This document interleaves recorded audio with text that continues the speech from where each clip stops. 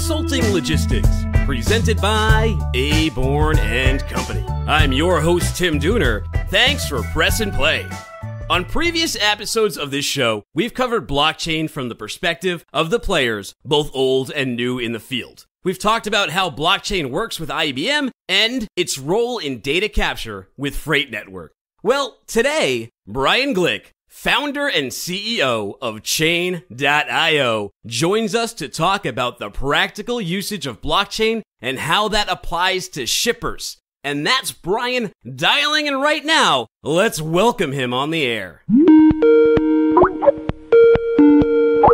Brian, thank you so much for joining us on Consulting Logistics today. Glad to be here. Thanks for having me. Brian Glick, if our listeners are not familiar, he was with OHL for 11 years, working in software development, and ultimately became the Senior Director of Global Freight Management IT Solutions. You spent 5 years with Vandergrift. There you were Senior Vice President. And in 2017, you founded the company that you're with now, Chain.io. And that website is chain.io. Tell us a little bit about this road you traveled and how it all came together with you founding Chain.io. So I started in the industry, actually on the customs brokerage side of the house. And in the early 2000s, as part of a broker that was acquired by OHL called Barthco, we spun off a company called Freight Tech. And we did some of the original global supply chain visibility platforms on the web back when we would actually make phone calls to suppliers and ask them if they had an internet connection. So quite a different world than the one we live in today. And then through acquisitions and all sorts of things, stayed very involved in that side of kind of the connectivity, whether it was running sales teams or running IT teams or developing global trade management software. And through that whole journey and all those companies you mentioned, always was very frustrated by how hard it is if you are a shipper to onboard new freight forwarders, new customs brokers, or if you're a service provider, how hard it is to onboard new shippers. And that every time everybody wanted to work together, it was like we started from scratch. And we said, can you do FTP? Can you do an API? Well, I have a 30-year-old AS400 system, and I just signed up for this new AI platform, and the programmers weren't born when that system was created, and they have no idea what I'm talking about.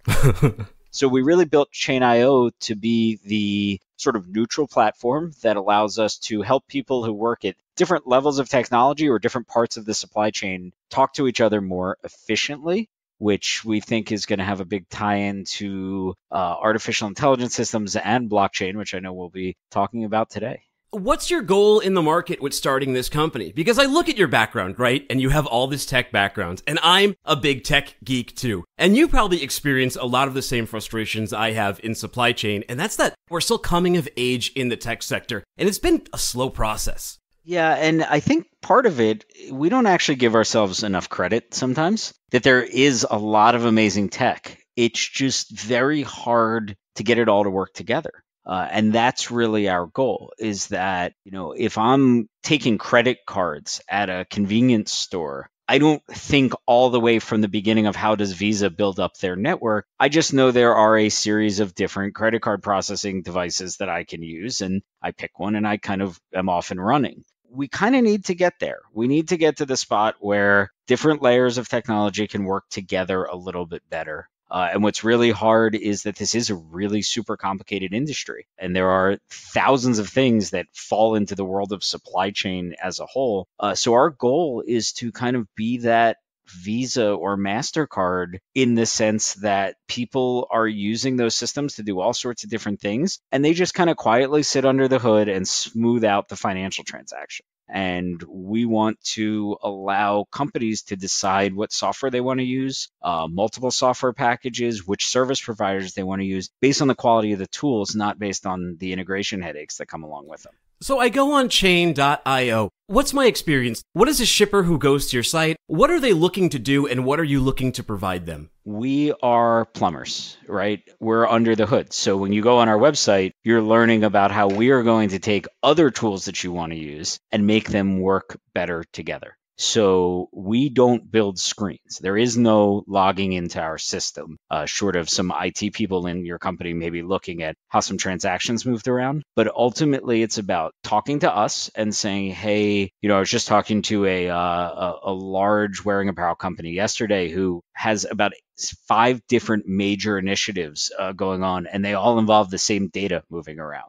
Right, they're doing foreign trade zones, they're selling into new retail channels, they're doing omni-channel work. And instead of looking at each of these projects and paying for modifications across all these systems, they come to us and we sit down with them and say, let's talk about the core data flows and figure out how to efficiently provide the data into all these other projects so that you're not spending millions of dollars modifying systems, and each system can kind of operate at its own level and in its own language. Well, one of the solutions that you guys have come up with is with blockchain, right? Yes. Could you define blockchain for us as you understand it and how you're applying it? Okay.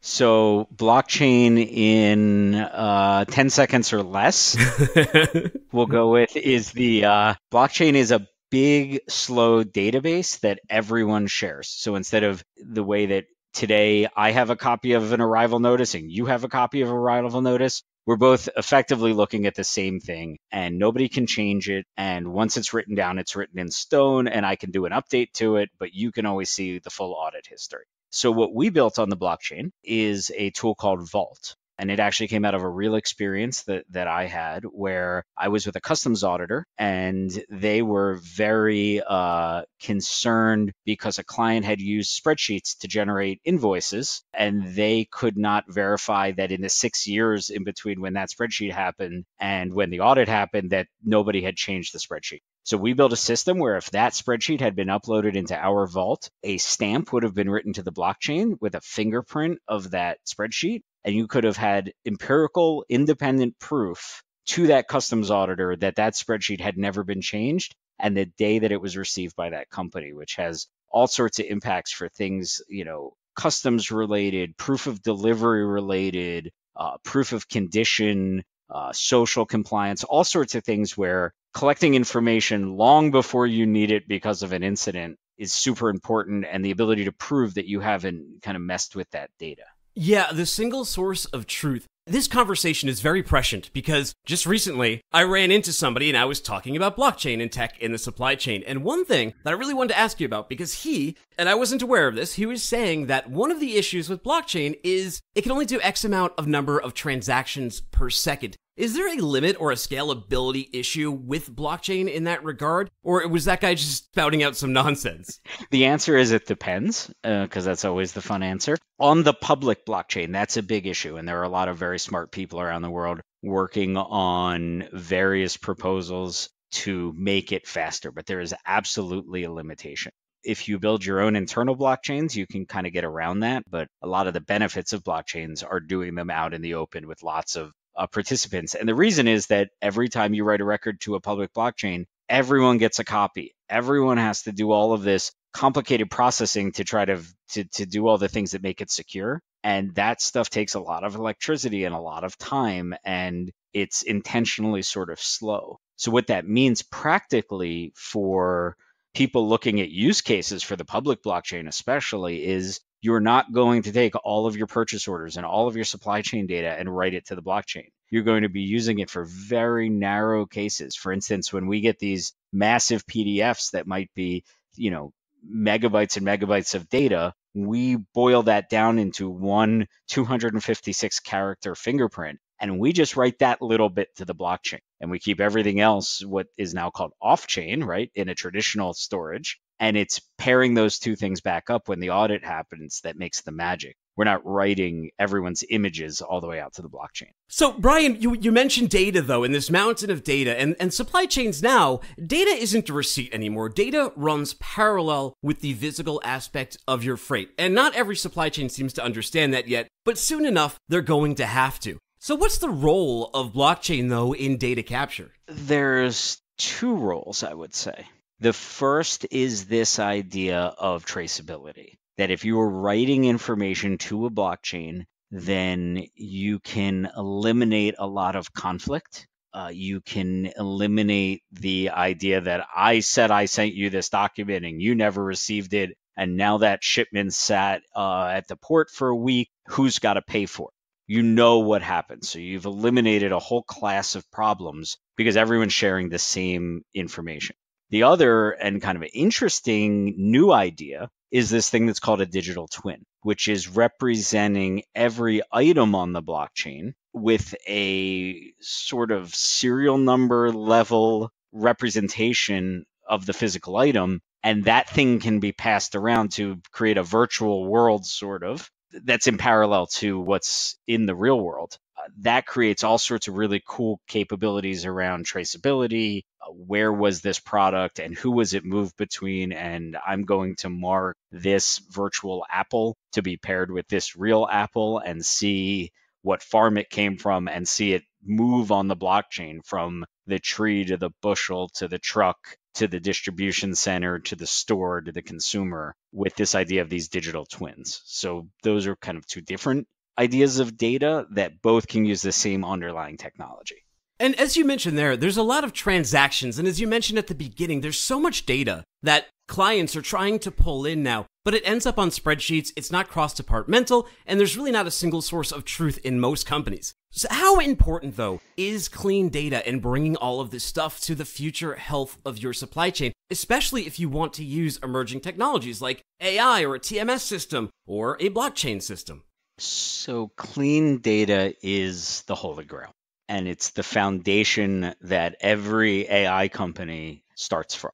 I was just on a panel last week at the Journal of Commerce conference about AI, and I was the only one who didn't have an AI company on the panel. And I was talking about clean data and this idea that companies need to start worrying about that problem really 2 years ago. But if they haven't, start worrying about it now. And all of these other CEOs were saying, yeah, we expect you to have clean data if you want to be able to use our tool. And that their dirty little secret inside of a lot of their companies is they're spending massive amount of time just cleaning up their customers' data. And so if you want to be able to do things with advanced technology, you have to understand the data that's in your environment and understand how it needs to be represented so that you can share it and give it out. And then blockchain makes that 1,000 times worse because it's writing things in ink, not in pencil. And especially on the service provider side of the house, there was always kind of the game of, we'll get the data in however it is, and by the time we have to do the quarterly review with the client, we'll go in and make sure everything's clean. Well, now you're going to say, as the data is coming in, everyone sees it, and I can never go back and hide the little mess in my work. So that's a much scarier proposition. Amazing. I mean, especially in an AI system, you put bad data in. When you start having something using intelligence, using bad data, it's a computer. The results could be bad, man. I don't know if it's going to be Skynet, but it's not going to work out. It's actually worse. It's worse than most people think, because one of the scary things with a lot of the newer neural networks, you don't necessarily get a nice, pretty picture of how it came to its conclusion. So you may be inadvertently putting bad or biased data in, and it's not obvious when it comes out that that was the cause. It's not an arithmetic problem that you can walk backwards and find the source.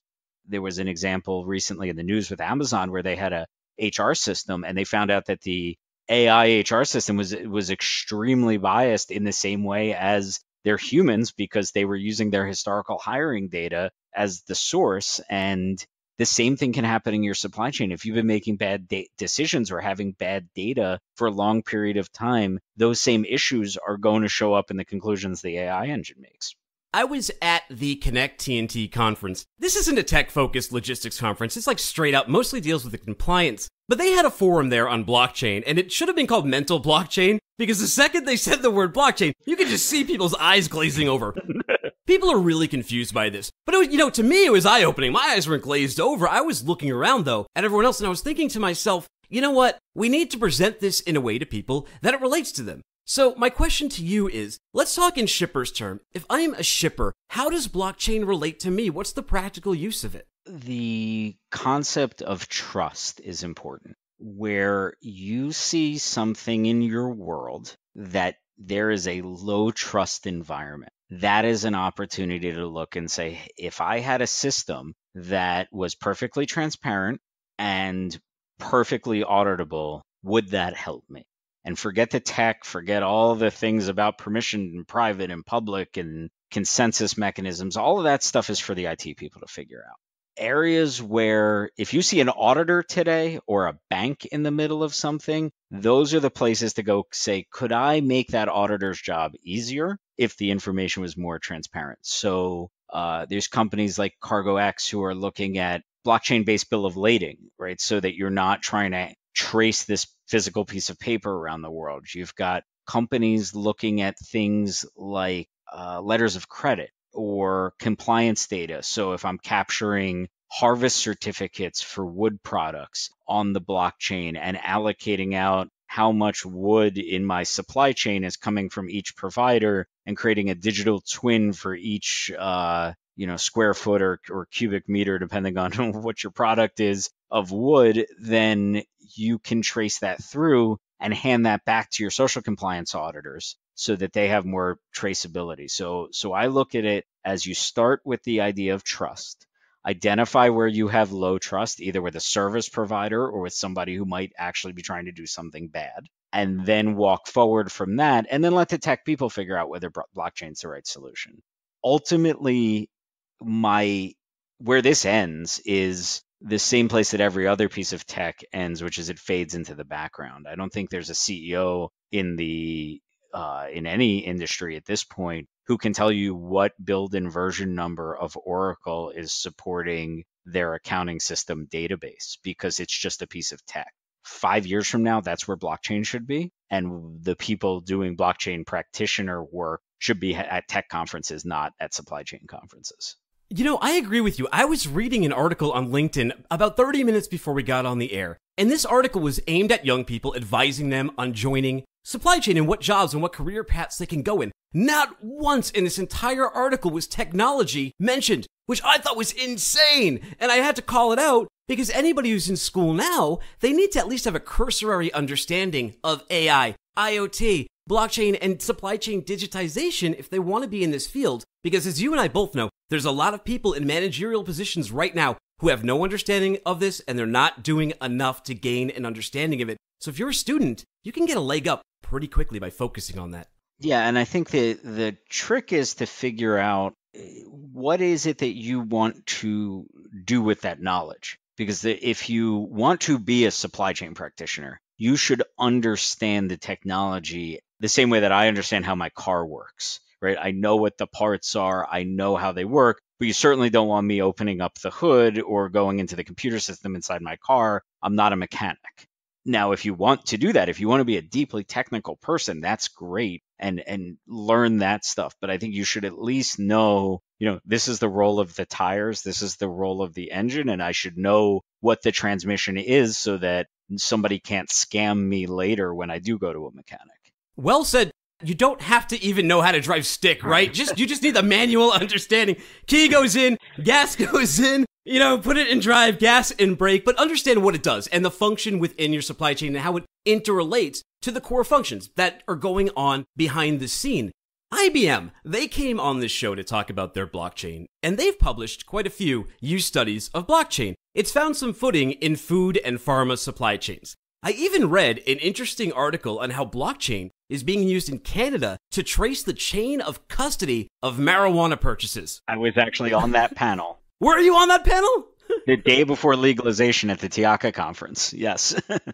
So, I mean, it's amazing stuff, but it makes so much sense. So you've been out there, you're at this panels. I'd imagine that blockchain, for example, would be very beneficial to someone like cargo insurance providers, as it provides a single source of truth and chain of custody, right? So we're actually in the very early phases of a project around using blockchain to help resolve insurance claims as far as proof of condition at origin and at destination. And there's a very cool company out there right now called Peer, who is doing a similar type of work on actually trailer condition. So getting photographs as a trailer enters and exits a yard just to resolve damage claims around the physical trailers coming in and out and where was that trailer when it got damaged and who's responsible. So yeah, that's absolutely a really strong use case. Yeah, I think for food, for the drugs, for insurance, it makes so much sense. But what other industries do you think stand to gain the most by, getting an early start with blockchain? The big one for me, and I also kind of come from that compliance background, is social compliance and supplier management, and being able to really do two things with blockchain. One is make sure that you're keeping an auditable, transparent trail. And there's a lot of companies out there, especially in apparel right now, who are trying to make their supply chains more transparent. And there's nothing more transparent than actually writing the information to a public ledger as you're putting that information out there. But also on the sense that there are companies looking at issuing certifications on the blockchain. So saying things like, I'm going to go out as a third party and audit the social compliance and labor situations at a factory and issue that factory a certificate on the blockchain that they can then provide to their customers to say that they've been audited and it's provable. So that way, every apparel company in the world doesn't have to go visit the same factory and run their own audit, because that factory can, without the middleman, just provide them a key essentially to unlock a certificate that proves that they've been audited, and that's all traceable. So I think there's the upstream vendor management, there's huge opportunities there in that space. When should a company, if a shipper's sitting here listening to this, when should they consider a blockchain solution? Is there a prime example? Is there a time you shouldn't consider it? I mean, we mentioned data. You should probably try to clean your data up first and, maybe get that in order and then get to blockchain. But in your opinion, how would you advise a company thinking to get into blockchain? In most cases, unless you're the biggest of the big, unless you're Walmart, IBM, Maersk, etc., I would say wait, give it another year. Let some of these things shake out. There's huge investments that are going to be thrown away at the end of this, sort of like the companies that invested in building MP3 players before the iPhone hit. So we're early days. The other thing I would caution is don't put blockchain in the middle of a mission critical project.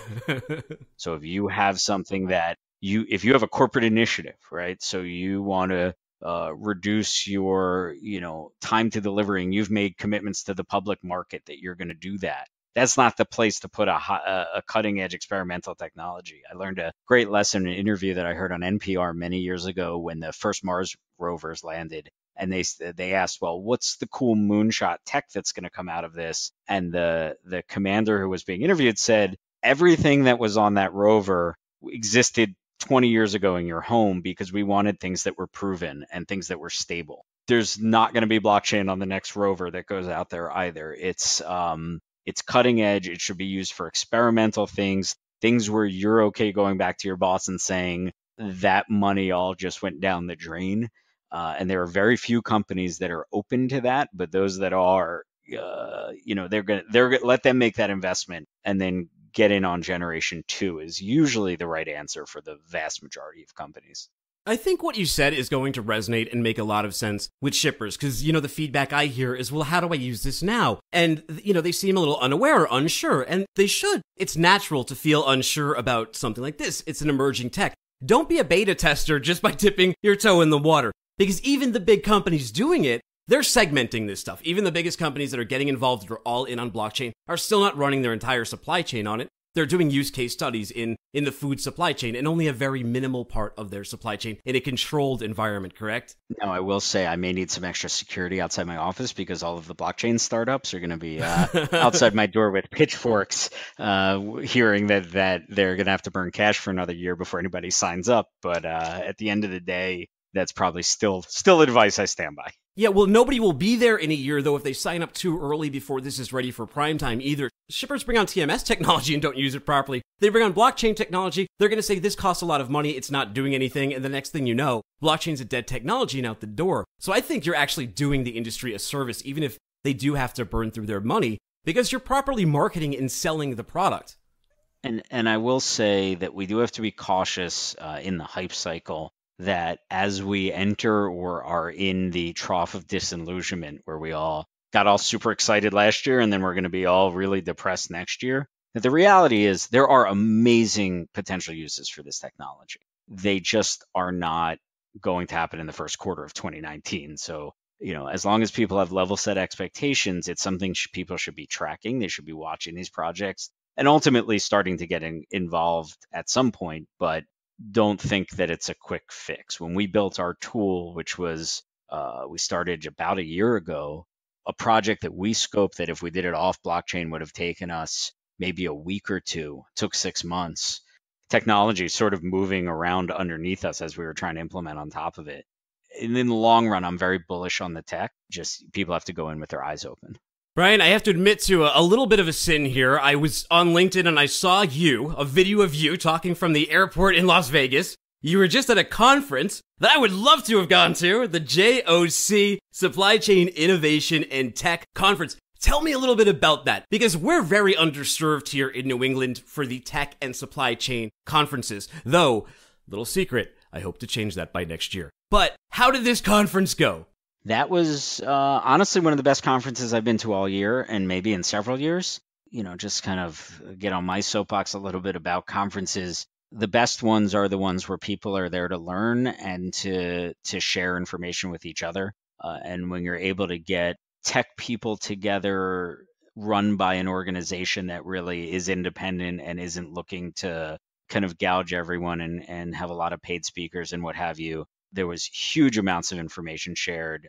And on the AI front and the blockchain front, you were hearing probably a lot of similar things as I'm talking about today, which was kind of a measured approach and not the vendor hype cycle of, getting somebody up in front of a 80-foot screen who shows you how the entire world economy is going to be shifted in the next 24 months by insert technology X. I've been seeing that presentation since XML in the 90s was going to change the universe, right? I get a little burnout on that stuff, but the JOC did a really, really great job with getting the right people to that event and really making it so we didn't all have to filter through the BS. And former guest Eric Johnson, he helped put that show together, didn't he?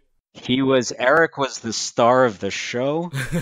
That was really his baby. And, Eric is really one of the few people on the journalism side of this industry who I really look at everything he writes and everything he says, because he's certainly plugged in. Yeah, he and I had some good crack, as the Irish would say. Not. But what was the talk at the conference? You mentioned off the air there was a lot of talk about AI. AI seems to be sending a lot of speakers to tech and innovation. They really want the AI systems pushed into supply chain. But get away from the noise and the hype. What did you take out of that conference, and what kind of innovations did you like hearing? So where we are getting is to a spot where we're not talking about technologies in theory anymore, especially around AI. So what was very cool at the conference was there were different software providers, and I haven't personally vetted a lot of their software, so I'm not gonna mention a lot of them by name, but they were talking about specific solutions, right? So using AI to do route optimization or using AI to optimize your carrier negotiations, where we're not talking about what is AI and how is AI a thing so much as this is what we specifically are bringing to market that solves a problem with an ROI that you can put in front of your CFO. And looping back to blockchain's behind that in that same cycle. So the things that you're hearing, if you're hearing about AI now, somebody should be talking to you about a specific ROI that you can put in front of your CFO and feel good about. Blockchain will be there, my guess, a year, 2 years, something like that. But that's kind of where those two technologies, one is a little ahead of the other. And I kind of feel bad sometimes for the AI people that people say AI and blockchain like it's a thing that, they're two buzzwords, so they just put them next to each other alphabetically, but they're not at the same point in their evolution. Wow. So you kind of told shippers to hold back a little bit on blockchain. So my question to you then is, what's on the horizon for Chain.io, and how are you going to feed yourself over the next year or two? Well, so interesting or important thing to know about Chain.io, probably the thing I have to remind people the most, is that we registered the domain name in 2009. So we are not a blockchain company. We have a product that uses the blockchain, but we are a systems integration company. And systems integration means a TMS talking to an accounting system. It means a legacy system at an automotive OEM talking to a modern new API implementation at a manufacturer. It means participating in a blockchain pilot because the big parent company is making you do it and figuring out how to make that work. So blockchain is 5% maybe of the projects that we're talking to people about. AI is maybe 20%, and then maybe the other 75% is traditional. Let's just figure out how to move data around in this business and get work done. And ultimately, we try to be very pragmatic and say getting work done is the goal, and the tech is all secondary to that objective. So if you're a shipper, though, and you haven't even really thought about, you're starting to think about supply chain digitization, but you haven't really done anything yet. What would you say your steps are before you can get to something like AI, which seems kind of near the end of your goals, right? You're going to need a lot of clean data system integration and a bunch going on. But what would your roadmap kind of be? So step one, in my mind, is to understand where you're getting your data from and make sure that you're getting it in a way that you can reuse it for other purposes. So if your data is going directly from a 3PL into a transportation management system, and then you don't really have a way of intercepting it and using it for other purposes, that's a structure that you're going to have to break down, and that's very common. Or even if your data is locked up in a supplier system or in a transportation provider system, that doesn't give you the flexibility. So the first piece to me is saying these are all the core things, right? This is where we know we can represent our purchase order. This is where we can represent our warehouse receipts. This is where we can represent our commercial invoices. Just that really fundamental kind of, if you were doing it all on paper, what would those documents look like? And do you have access to the data that would be on those paper documents in a way that you can do different things with it without having to ask permission of one of your vendors? If you can get there to where the data, you are in control and ownership of your data, then when the AI company comes to you, it's an incremental improvement to say, we have to reformat and funnel and move that data over there. But I think right now, a lot of shippers, either they don't have that data at all, and they're just waiting for a report at the end of the month or end of the quarter during a business review, or they have that data, but it's kind of trapped or siloed inside of systems where it's very expensive to get it out. And that's really step number one. Once you've done that, then you can start saying, okay, now that I have this data, let me go survey the marketplace, look at all these startups, look at all of these companies that say they're bringing new ideas or new ways of doing things, and then do the traditional hard work of justifying ROIs and, really making sure that they're bringing value and that they're not just the next shiny new object. Finally, you kind of pair those things together, and then you have projects. Brian, you've said some great stuff today, some really interesting stuff. So if our guests want to follow up with you, how do they get in touch with you? How do they get to your site? I mean, the name of your site's right in there. We said it a few times, but throw some plugs at us. So chain.io is the place to start. Real easy, chain.io. And we have a nice get in touch form on the bottom of every page. We also follow us on LinkedIn. That is where we put 100% of our updates, what shows we're going to be at, what new things we're thinking about, any blog posts we put out there. We're actually starting up our own podcast, which will be, first episode will be released shortly after this airs, and where we're going to be profiling a lot of the partners, different companies that we're working with that have interesting people. And we're focusing very heavily on the stories of people in our industry and their journeys and their thoughts about the industry. So that podcast is actually already up on iTunes and the like. It's called Profiles by Chain.io. So that'll be out by the time this airs. And everything else, just go to LinkedIn or the website. I love it, man. Half my favorite episodes to do. So half of them are either biographies of people in supply chain or stuff like the history of the semi-truck. Just because I enjoy learning so much, and I enjoy researching people, and I enjoy researching topics. And also, I feel like the medium of podcasting, it's not a webinar. Yep. People are driving or they're jogging or they're at the gym. They're not holding a pen and paper. So you want to make interesting content to them and show them that, supply chain, there can be informative and fun too. It's not just a bunch of compliance. Yep. And ultimately, the whole industry is still about people. And if we start with the people, then everything else takes care of itself. Speaking of fun, I know that you have a date with Red Dead Redemption 2. You okay, boy? Full disclosure, this is where I'm way behind. I'm way behind you.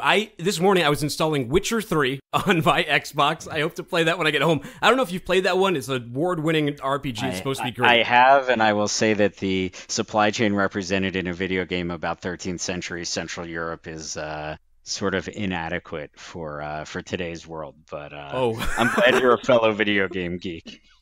Am I going to lose like 80 to 100 hours of my life in this thing? Well, more than that. Well, more than that. So I'm in for it now. Sorry, honey. Hey, kid, why the moping? You're making the fish miserable. Apologize to my wife in advance. Well, Brian, thank you so much for your time today. You've been an excellent guest. You're a great speaker, and you're out there doing the Lord's work, evangelizing the power of data in the supply chain. Well, happy to help out. Would you come back in the future to keep us up to date on Chain.io and the future of blockchain and all this great information you're picking up at conferences? Anytime at all. Awesome, man. And I may have something for you in October of next year. I can't announce it yet. I'll give you some details when I know, though, but it'll be in Boston, and it'll involve tech and the supply chain. Well, any opportunity I have as a Yankees fan to go to Boston is an opportunity that I unfortunately can't turn down. So We'll just leave it with that.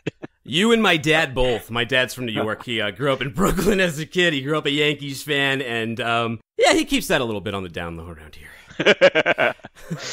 All right, Brian, have a great weekend. Take care, and thanks again for coming on the show. Thanks for having me.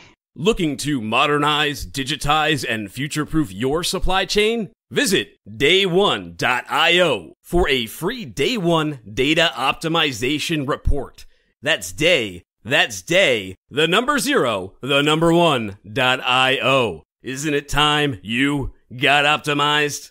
For this episode and all of our previous shows, head on over to consultinglogistics.io or simply search Consulting Logistics on your favorite podcast player of choice. Questions, comments, and guest bookings, email me at tdooner@abornandco.com. That's TDOONER@abornandco.com. I'd be happy to learn something new with you. And we have a listener mail episode coming up soon, so if you have any burning questions, send them my way to that email address. Well, we're out of time, folks. For Brian Glick, this has been Tim Dooner saying take care and happy shipping.